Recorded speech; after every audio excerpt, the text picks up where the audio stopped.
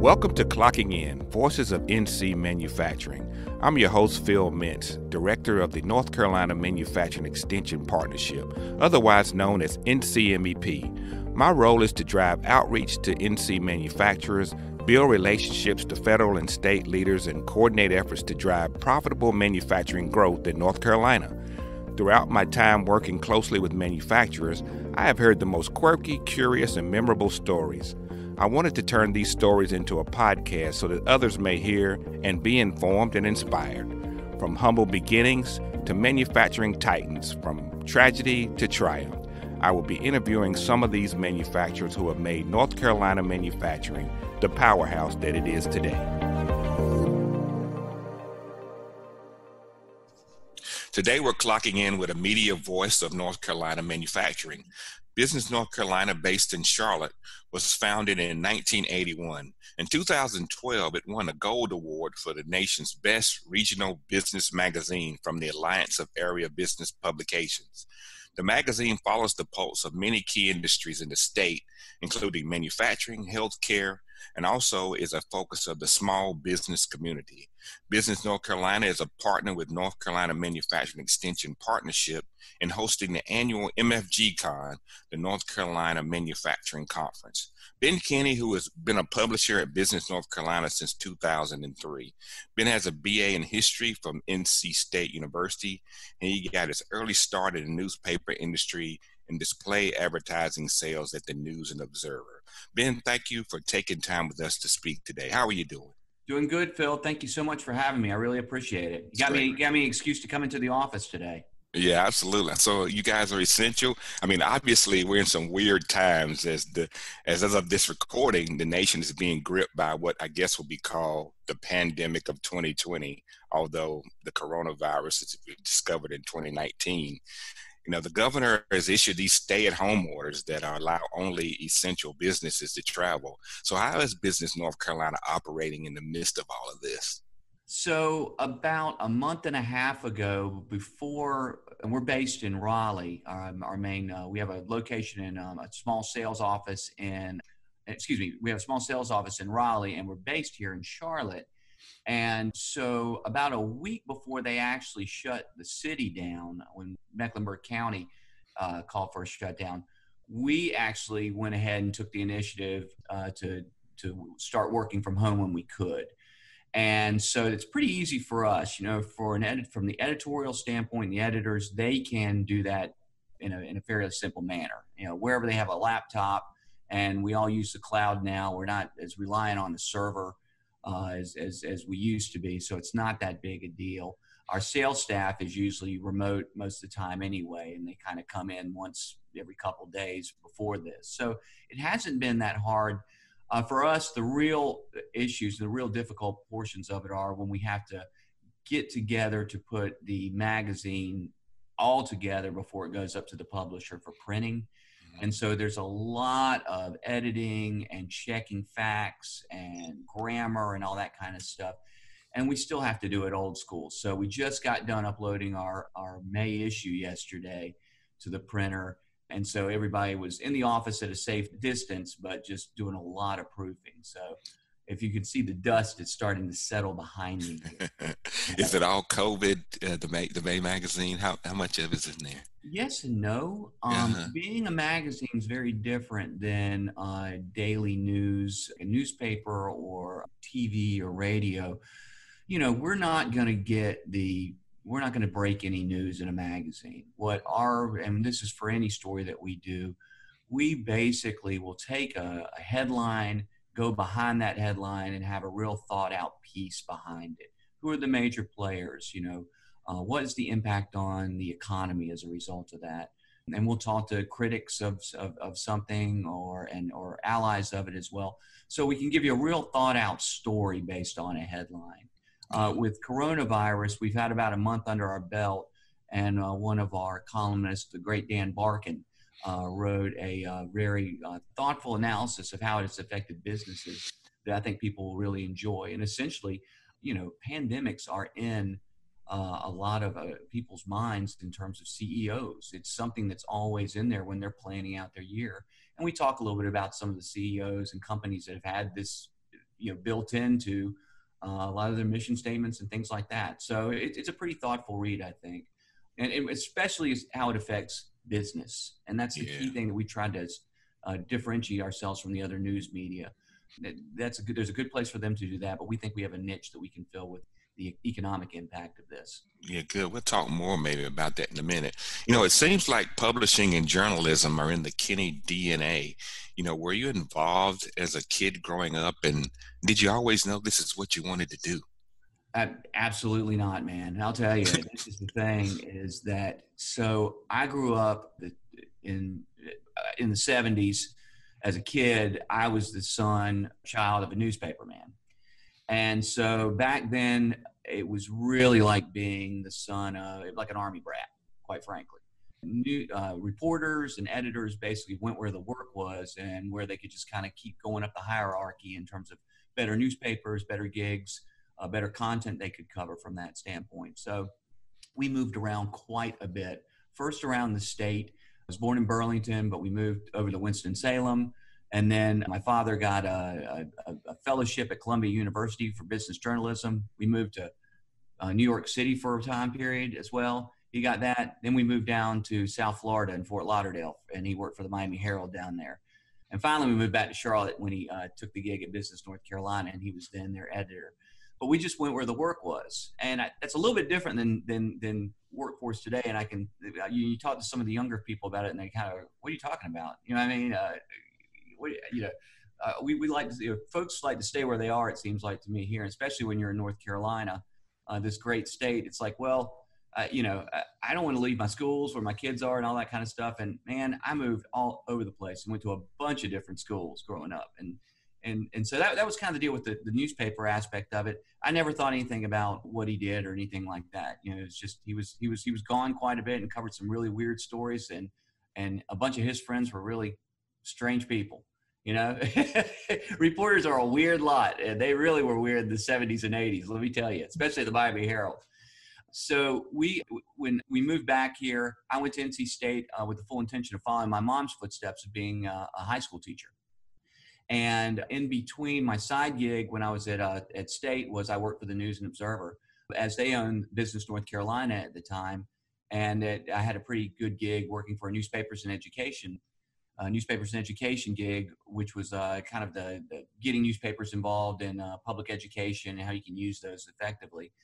I did it part-time, and I eventually got a sales job selling advertising for the N&O, and found out I was pretty good at it. And I ended up not doing the teaching route and staying at the N&O for 10 years doing sales, advertising sales for them. I switched over. My dad asked me to become the sales manager for Business North Carolina for the Triangle area. I lived up there for a while and did that, and it was a great run. And then we had a tragedy where we had a general manager for Business North Carolina died unexpectedly in a plane crash in 2001. And I ended up moving back here to help out my family, and stayed ever since. We've been through different ownerships and things like that, but I'm still publisher. But initially what I did was I was just come and help out the family, in terms of helping them. And it worked out well. It's helped me out in the sense that I really enjoy being out and talking to business owners and people across the state. That is a really fulfilling thing. Half the reason I'm going stir crazy now is I'm not on the road as much as I was out and talking to people. It makes it really difficult, but that is really a fun thing to do. It makes you appreciate what a wonderful state we have here, and how many businesses we have. Yeah, clearly those who know you know that you're a natural. You fit right into all of this. Thanks, man. Appreciate it. So being in the midst of all of this widespread PPE shortage, we at NC State and NCMEP has been working with a lot of smaller manufacturers who are trying to pivot their operations and to help out more broadly and try to, make sure we can give our healthcare industry some things that they need. So what are you hearing for broadly from small business owners and manufacturers in North Carolina? What's the general mood, amidst all of this? So your timing's impeccable, because this morning in our daily email, I actually highlighted a couple of companies that did a quick turnaround and have retooled their floors to kind of help out in this effort. And a couple of them mentioned is EJ Victor It's a high-end furniture maker located in Morganton. They're making safety masks, gowns, and even some adjustable cots for their local healthcare community. American Giant, which is another California-based manufacturer, and they specialize in kind of these hoodies, which got really popular. But they have a Middlesex plant here in North Carolina, and they're making medical-grade safety masks. Sylvan Sport, who we all know is a great outdoor gear maker. They do those really cool pop-up campers, which, are just, I don't know if you ever looked inside those things, but they're the neatest things in the world. They're doing everything. They're making a variety of PPE for counter guards, Tyvek suits, medical tents, all kinds of stuff. And finally, another one's Kitsbo, which is a Nashville premium cycling apparel company. They switched their manufacturing process very quickly to produce safety masks and face shields for area hospitals. And there's many more, because I actually asked a bunch of our readers, can you send me some more? And my inbox is filled up. So I'm going to start highlighting some of these manufacturing companies each week, letting people know that, hey, we're doing some good things here, and we're trying, and business is really stepping up to the plate, especially these smaller manufacturers. Now, it's a great thing for these smaller manufacturers, because otherwise there might not be some people that are going to be working, because it's just a tough road to hoe when there's no orders coming in from that standpoint. What I've noticed, though, and what I'd like to see more of, is more of a concerted effort amongst our manufacturers to not only help out with PPE, but we need to start manufacturing these not raw materials, but these parts that go into these testing kits. Because what I've heard is testing kits can get manufactured and made by some of these companies, that's fine. But some of the things like a swab or something simple like that is hard to come by. The infrastructure that composes some of these things is really tough. If there were either a nationwide or concerted effort to get our manufacturers back to produce one thing like that on a huge scale, it's going to help everybody out. One, it's going to put a lot of folks back to work. Two, we're going to create more testing, and the more tests that we have across this country, the faster we'll be able to get back to work. And that's key. So we can have everybody tested. We know who's got what, who had what, all that kind of stuff. And it's going to be, we need to start testing people that don't have symptoms, and they're starting to do that in New York. I think California maybe as well. We need to start doing it here as well. So, and that's really going to be people's minds at ease. We'll know what to do moving forward from that standpoint. It's kind of like the old World War II deal, right when people got back together. But I hear that a little bit. And manufacturers, here in North Carolina, it's taken a bit of a blow. If you look at where we stand in terms of unemployment claims and things like that, because of manufacturing, because of travel and tourism, those industries, and also because of startups and entrepreneurs. We've started a lot of companies since the last recession. And unfortunately, they don't have the stability as much to hunker down during hard times. So, the more we can do to help those kind of companies out, the better. And I think from manufacturing those materials that go into these testing kits would be our next big step. That's great. And there's a big heavy lift there. And again, we're fortunate to be a heavy manufacturing state. So we have a lot of small manufacturers who can do some things like that. But, there's the money side of it too, Ben. The federal government has recently put out this small business loans as a part of the stimulus package. What are you hearing through your contacts about how these loans are helping? Are they getting where they need to be? What do you think? For the most part, yes. The first wave went through, and it was a little bit confusing in terms of the initial stages of getting that set up. But I think this next one that just got approved yesterday by Congress, the president will sign it today, and it'll probably get in the works this weekend. From what I'm hearing from our financial contacts, it's going to go through pretty quick. It'll run dry a lot quicker than this last one did.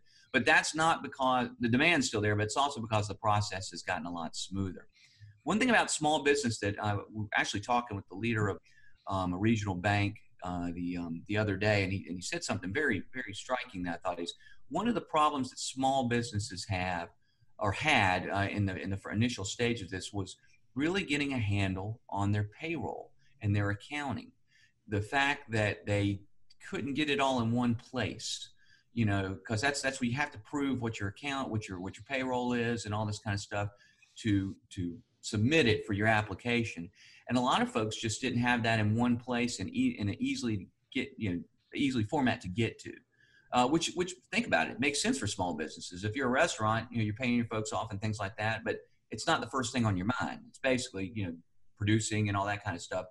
So the bookkeeping is extremely important for these small businesses. And that's kind of was a little bit of a hardship maybe for them as well.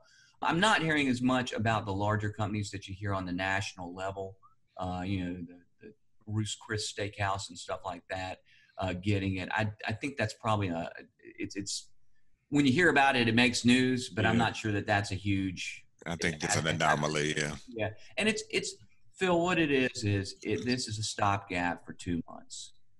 So for 2 months, people are covered. Hopefully in 2 months, we're going to have a little more clarity in what we're dealing with here. And that's what I think it's given people the pause for, which is nice. It's very much needed. I know that every small business has got it. It's been very appreciated. Yeah, I was going to ask you, I'm glad you mentioned that 2 months, that are any of your contacts talking to you about, what things might look like on the other side of this? I would imagine that won't be business as usual. A lot of different, there's still not as much clarity. A month ago, there was no clarity. Everybody was kind of walking around like in shell shock. There is more clarity now. And I think the fact that in North Carolina, the governor's talking about possibly going to first stage of opening things up in about 2 weeks or so, that'll give people a little more hope and a little more clarity. Until that happens, you're not going to get any kind of decisions from most people in terms of business making decisions. Ourselves as the magazine and things like that, it's very much a wait and see mode in terms of sponsorships and partnerships and things like that for B&C. But I think that once we get, I would say probably by the mid-June, early July, we'll kind of know what we're dealing with a little bit more. I'm optimistic. I don't think we're going to get back to business as usual. I don't think we're ever going to get there as well. But I think that at least we'll be getting back when we get into the fall, at least people out and about in a much more cautious manner, but doing business and things. It's just going to be very interesting to see how it goes, because the more uncertainty you have, no one's doing anything, and that's not good for anybody, especially the economy. Yeah, I expect we'll all be wearing masks for a while. What do you think about that? If they tell us to, and see, that's what people need is clarity in terms of those instructions about what to do. Remember, a month and a half ago, they said masks weren't a big deal. And now it's like, you really should wear a mask, but it's basically because they feel that a certain amount of people either had it or have it, and it's to protect other people, those kind of things. We really need the clarity across the board in terms of what we're dealing with. Yeah, it's amazing, Ben. We're just talking a little bit now, about how this has kind of affected everything and everybody. I mean, you just don't even realize, how far things are reaching. You hear about the sports and all of that, and everybody's looking to get back into the sports. But, last time we talked at your podcast, we spoke about the music industry a little bit and music, but, there's an effect there as well. I mean, don't you think? I mean, yeah. Oh man, listen, I'm telling you, the last concert I saw was early February, and it was one of the best concerts I've seen in a long time. And all I can think of is looking back on that and go, that might be the very last kind of concert like that I'm going to in a while. And I'll tell you why. It was kind of I'm showing what I listen to a little bit, but I'm not. Yeah, there you go. You know me, I don't care. It's this group called Green Sky Bluegrass, and it's basically a bluegrass kind of Grateful Dead type group. And that type of audience that I saw it in is mashing all up against each other. There's Grateful Dead, there's Deadheads and such, and so especially that type of show is not going to happen, for a while. And that stinks, because if you think about all these bands and all these musicians, most of them depend on those shows to make a living. It's not albums anymore, because that industry's kind of out the door. So the bottom line with this whole thing, Phil, is that every industry is affected. Even ones that you say are doing well, the ones that are doing well are grocery stores, food supply and things like that. They're still being affected. It's still stressful to be doing what those folks are doing there. And people are getting sick, at the grocery stores. And so it's amazing. It's just a little bit of anxiety. I think that, like I said, you get that testing done, and people will know where they stand and how they're going to react. And maybe they had it before and have antibodies or something. That's really, there's your clarity, and that's people, because here's the question that I'm hearing from everybody right now, whatever line of business, even just when you kind of talk like we're talking, they're all asking, you know what? I wonder if I had it back in early March, or I wonder if I had this, and chances are they probably had a cold or maybe even the flu, but everyone is asking that question, you know what I mean, from that standpoint. And so to have that clarity, to know that, not only is it going to help out business, it's just going to help the peace of mind of folks. Well, let's talk a little bit more personal. I saw this weird picture of you. I think it was you and your family. You all had guitars. Yeah, that was a concert. We were at a concert. Okay. We went to see Brian Setzer, who's used to be with the Stray Cats, an old '80s rockabilly band, and now he this is for the when the holidays come, he usually has this huge big band with a Christmas show, which is just.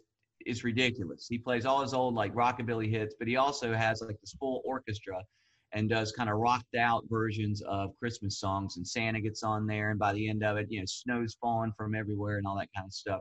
So I don't like to go see that. I don't like the Nutcracker. I'll fall asleep when I go see that stuff, but it's kind of like a neat holiday tradition where you can still get your Christmas vibe going. So are you guys musicians? You playing it? You play things in your I play guitar. I have a bunch of guitars, mandolin and such. So I play quite a bit. And I was in band in high school and played trombone a lot too. So love it, man. Believe me, music runs through me without a doubt. The rest of the family, not so much. My oldest son, we have a keyboard in the house, and he cranks that up now. But he's just trying to do everything from killing people right now, because he's a senior in high school, and he's got all kinds of emotions going on right now. I mean, I hate it for him because he's not going to be, he didn't make prom. I doubt that they'll be walking down the aisle, in terms of graduating in June. So, he's missing out on his senior year, and it's a shame, but, he's doing really well to keep biding his time. And one of them's playing a lot of music. And so I heard him cranking up the Doors the other day back there. So he's got it. All right, so just a chip off the old block there. Yeah, for better or for worse, buddy. Well, Ben, we appreciate your time talking with us today. I mean, there's a lot going on, and again, we're all just trying to figure out what to do with these stay-at-home orders, and we're hoping that the next time I see you, it may be out and about somewhere. But absolutely, absolutely, Phil, and thanks for all you guys are doing. Without a doubt, like I said, you guys have been great partners. We are doing, I think together we're doing some really great things in terms of getting the word out about these manufacturing companies, and have your folks and your listeners, like I said, anything that you can send me in terms of what your company is doing, or a company that you know of, to help out in this crisis from a manufacturing perspective, send it to me, bkinney@businessnc.com, and I'll be able to promote it to our Daily Digest readers. And we'll certainly do that, and we'll look forward to your next issue of Business North Carolina Magazine as well. You guys do a great job with that. Again, thanks again, Ben. Thank you, sir. It's a pleasure. Thank you for joining today's Clocking In, Voices of NC Manufacturing. This podcast is brought to you by NC State's College of Engineering, the North Carolina Manufacturing Extension Partnership, and Industry Expansion Solutions. If you'd like to learn more about the solutions NCMEP offers, go to www.ncmep.org. Want to listen to previous Clocking In podcasts? Go to ncmep.org/clockingin.